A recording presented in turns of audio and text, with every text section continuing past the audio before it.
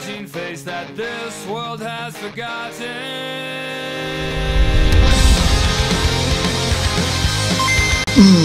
What is up, guys? And of course, welcome to another Pokemon Wi-Fi battle with just, of course, the Skyrander.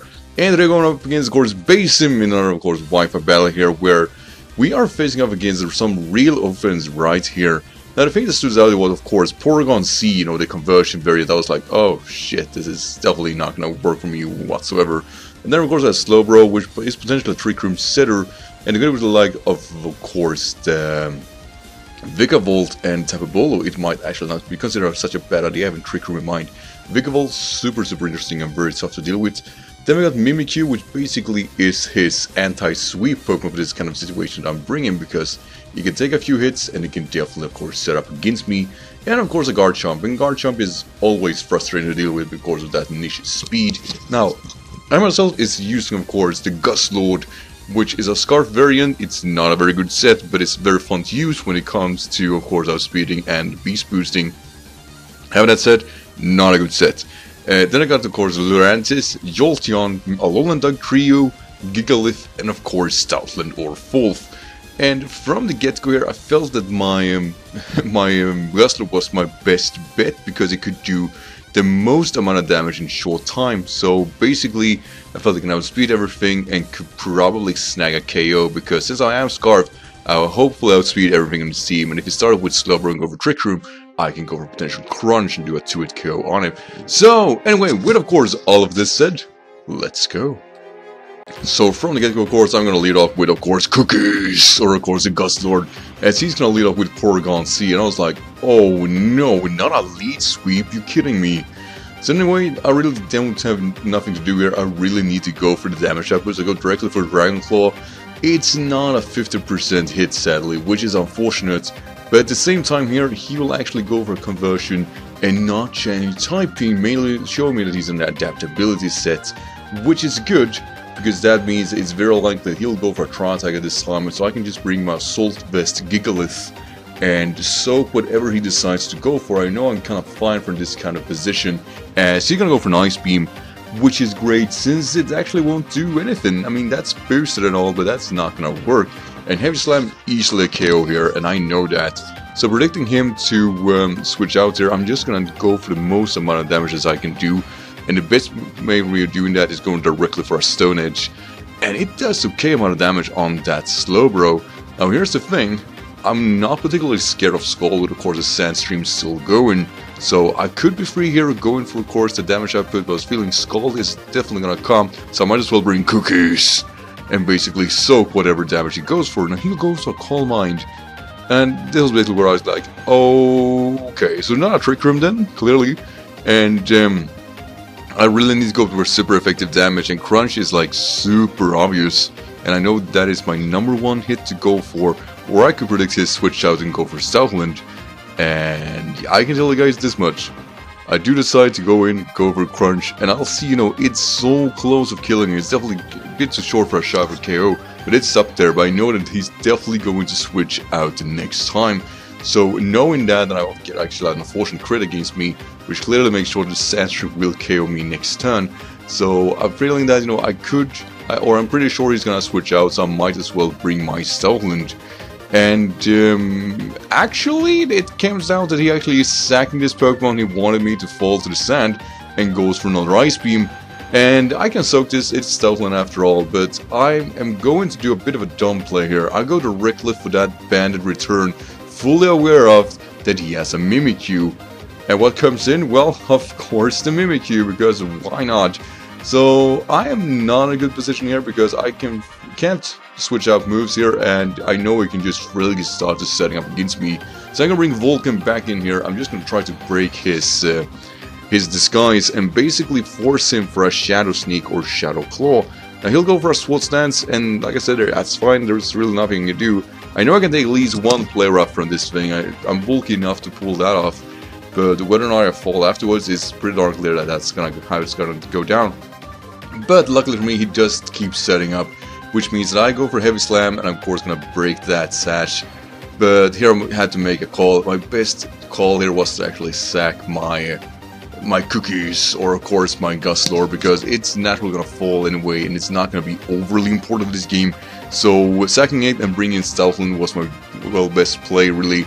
But it is unfortunate, because I really was wanting to use Gustlord much more this game, but it just wasn't meant to be with this matchup in mind. So with that said, I'm gonna bring, of course, my Stoutland. I know a player up could easily KO from this area. It's definitely up there with, of course, Banner and whatnot, as he can't go for Shadow Sneak. So I go for Play Rough. But no.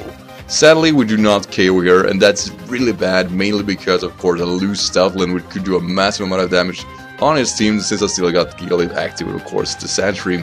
So I messed that up, and sadly I lose my Stoutland right there, even though the Sand take him out. So anyway, I'm gonna bring my actually Alolan Duck Trio, and Alolan Duck Trio is able to do a fair amount of damage on the plethora of his team, and with, of course, the Sand Stream up, I'm doing a lot of damage. I'm basically killing everything in my path. So the Sand Stream will subside, sadly, and he's gonna bring Japanese name, which of course is the Garchomp. And I'm not one here for sacking my Mon, like, definitely not. So the only thing I can do is bring Gigalith and try to get a free switch in for my, what do you call it, my Jolteon, because at this time I really need to know that this variant is a Scarf, because if it's Scarf, that's GG. There is really nothing you can do with this Garchomp whatsoever. Scarf Garchomp ruins my team from this point out, but we see the life orb. I was like, yeah, that means Jolteon comes in. And I've hit him Power Ice, so that's all I'm gonna do. I felt that I was really predictable by, of course, knowing, or it would make no sense for me not using that move. So a bit of a misplay on my opponent's side, of course, staying in here, because that was a big risk it took there, considering that it was super obvious that I was carrying the Power Ice. So anyway, he's gonna bring Vikavolt, and let's just say this, there is really nothing I can do against the Vikavolt, so I'm just gonna go for a free Volt Switch, and I'll do okay amount of damage. But I'm gonna basically go to my Duck Trio and hope I can take whatever hits he goes for and retaliate with a Stone Edge, because with, of course, the Sand Stream still going, I am feeling pretty darn powerful. As he goes for an Energy Ball, that almost KOs me. I do survive it, but it almost KOs me. And I will just retaliate with, of course, with a Stone Edge. I'm not gonna mess up another Earthquake situation where I basically go for an Earthquake against Levitate, and I was like, oh no, not gonna happen. I've learned from my mistakes. But here's the thing. I can't lose Duck Trio as of yet. I need a Duck Trio for one situation, and that is his Tapu Bolo. And knowing that, basically I have to go to Relampalgo or my Jolteon, and basically here hope that he brings in his Tapu Bolo from here on out. I can't really go for a Volt Switch here. I have to go for a Volt Switch. There is really nothing else I can do, as he's definitely gonna switch out. Bulu is his switch-in. Like, there is no way he should play this thing differently, and all I'm hoping is that this isn't a banded version, because if this is a banded Tapu Bolo, I'm pretty much screwed here. I actually go for a Shadow Ball, how about that? Huh, I actually forgot about that. So anyway, like I said, I was fearing that it could be a banded version, so all I really could do here was keep going for pressure. I'm pretty surprised I didn't go for a Volt Switch. That was kind of super obvious. So I'm going to go for Hidden Power Ice. How about that? Sorry about messing that up. I was actually forcing him down HP in case it was a Woodhammer version. I'm definitely smarter than I remember. Anyway, so clearly it could be a banded version. We don't know that yet, but that HP is definitely down there, which is great. And now I'm just going to bring my Lurantis, and all I'm basically going to do here is go for a C-move Sunny Day, hoping that I'm able to outspeed him, which I'm not. And this Horn Leech will do a lot of damage, but definitely not a lot to KO. And like I said, had it been Woodhammer, it might as very well have killed me. But at this point, just going for that C-move is going to be such an immense help for me.